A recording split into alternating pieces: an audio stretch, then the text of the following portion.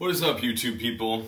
I have another video for you guys today. I'm thinking about basically doing a series of the things that I have learned through being sober and how that has kind of transcended into my day-to-day life and kind of like expand on certain topics. So obviously all of this is subjective. This is everything that I have learned, and hopefully something that I tell you will kind of help you in your own life.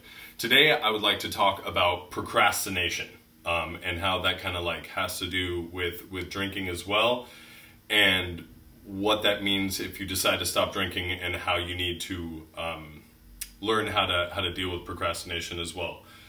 For me, I have always kind of been a procrastinator. Even in high school, I was always the kind of person that would get the assignment, wait till the night before, and then just crank it out.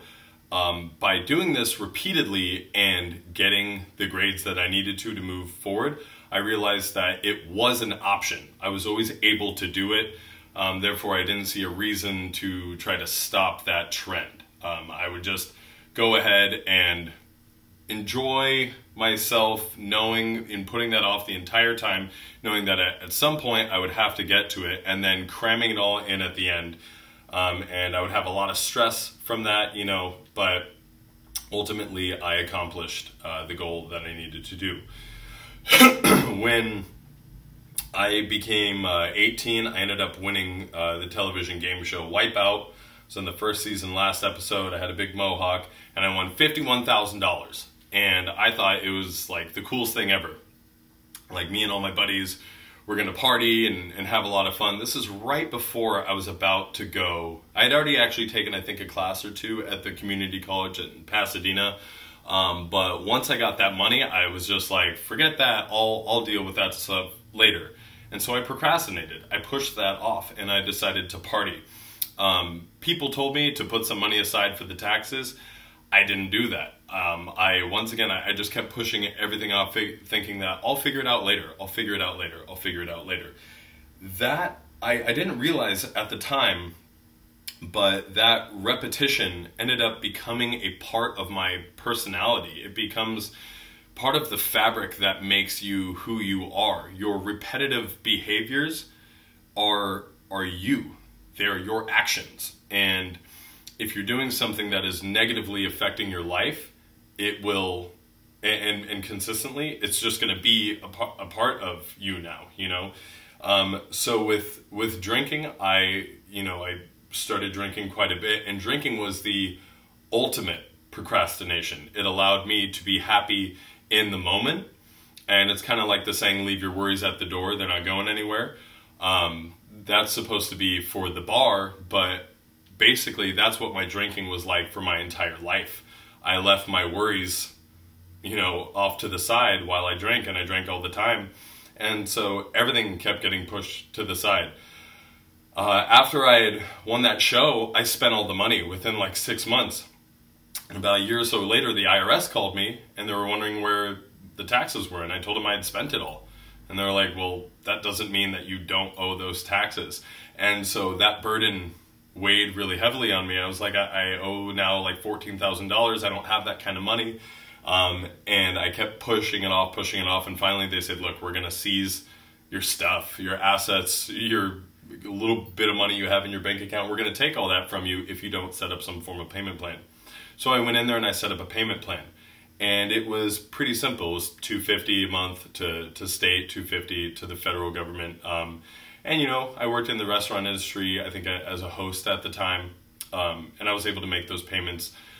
But the weight that was lifted when I finally did it, and I realized, I was like, oh my God, I'm so glad it's over with. And then you realize it wasn't even anywhere near as bad as you thought it was going to be, So fast forward to years and years of me drinking and pushing things off, and furthering my career in the restaurant industry. I became a busser, and then a back waiter, and then a server, and then a server bartender, and so I was making much better money.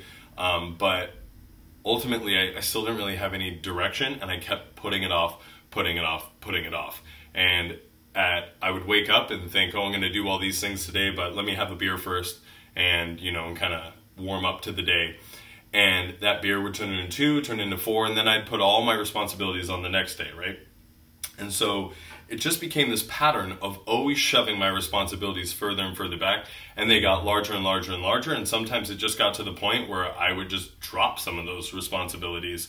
And you have this kind of like this perception of how you think people view you, and then there's how people really view you and really think of you. So I thought people still, liked me and thought I was kind of trustworthy and reliable, funny enough.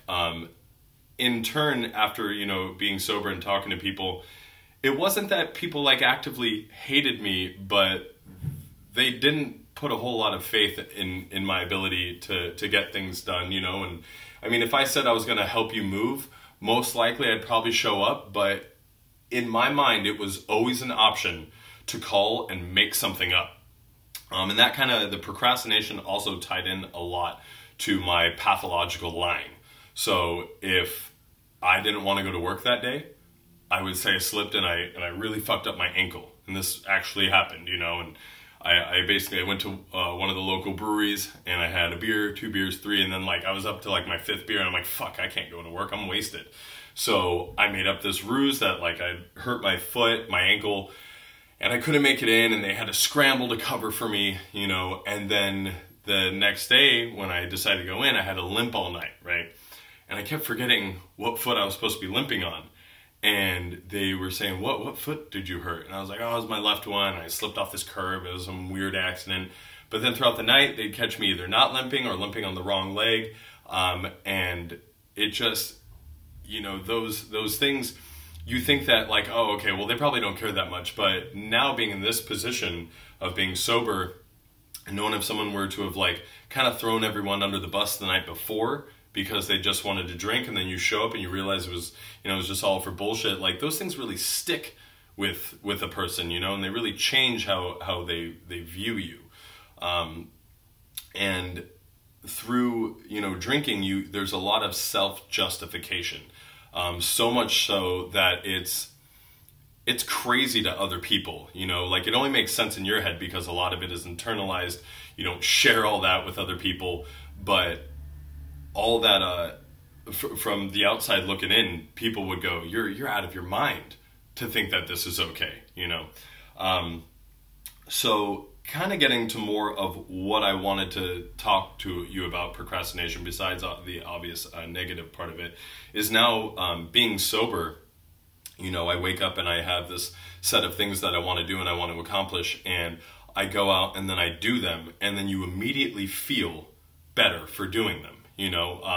Not necessarily a high or anything, but you do kind of have this euphoria of damn, I'm making it happen. And it starts with small goals, put the laundry away, mail that thing that's been sitting on your desk forever, call your dad, whatever it is.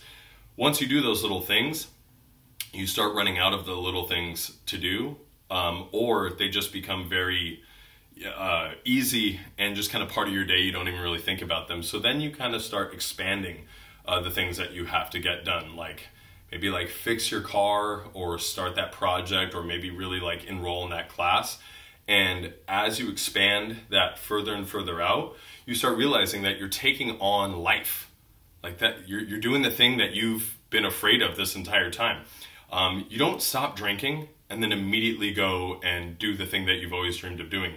It's incremental and it's baby steps, but about 1.5 years now later, since I've stopped drinking, I still have people ask me, isn't it nerve-wracking to go up and host a trivia or do these kind of things, these things that I put myself out there for? And you would think that it takes a lot of self-confidence and courage. And in a way, I guess you can say it does, but there's been a very linear path to get there. So people just see the finished product, so it's kind of like fitness, people just go wow, that you look like you're in really good shape, and you're yeah, well, I started here, and then just consistently day by day, this just keeps going. And that's how, I can try to impart that to other people when they see what I have. I'm this is so attainable for anyone. It just takes time and dedication, the will to want to do that. So you realize that procrastination really is one of the biggest mental weights that you can have in your life. So what I would implore you to really try to start doing is just do it. Whatever it is that you have to do, just do it. Don't even think about it. Just go do it. What else are you going to do if you're not going to do it? Are you just going to be stagnant and sit around? Then you might as well just go do it. 9 times out of 10, it doesn't take that long, and you're going to feel better that you did it anyway. And then once you already kind of have that momentum, it's like cleaning your house. Rarely do you just be like, oh, I got to get to the dishes, and then you just wash the dishes and then go sit back on the couch. Most of the time, you wash your dishes and you wipe down the counter, and then maybe you wipe down the bathroom counter, and then you're like, I might as well vacuum, and you get some momentum, and the next thing you know, you've cleaned your whole place, so it's kind of like that, where, you do a couple errands, and then you're like, what else can I fill this day with? And then you wake up the next day being like, yesterday was such a good day, and then days and weeks and months, next thing you know, you're just one productive motherfucker. You just get stuff done, and it feels good to get those things done. And then by having that being part of your repetitive pattern, that's just now who you are. You change, and when you stop drinking, you have to make a change. That's your big change right there. But you can't imagine yourself just stopping drinking and then being the exact same person you were just without booze, because booze has made you the way you are, and now without booze you're going to be a different person, and a much better person. So I guess the moral of all of this is, when you have the urge to procrastinate, I implore you, don't. Just do it. Don't think about it, just do it. Like jumping into a pool. Don't overthink it. Just fucking go ahead and do it. I promise you, you'll be happier, and you'll start developing a pattern. And the little things turn into medium-sized things, turn into big things. And next thing you know, you're looking back a couple years later and going, holy shit, I've been sober for a couple years, I've accomplished all this stuff, and what you've accomplished in this amount of time shadows completely, entirely what you've done in your entire drinking career. So, like I always say, all you gotta do is stop drinking. It gets better. You'll enjoy your life a whole lot more. And don't procrastinate. Don't wait, because if these fires have taught me anything, man, I'm in Sonoma County. Had to go. Oh, that's my girlfriend. Hold on. I'm gonna wrap this up. Is that life is really short, and before you know it, everything can be gone. So just leave it. Oh my gosh, live each day. Enjoy your life. Don't procrastinate. And stop drinking if you gotta stop drinking. Love you guys. I'm out.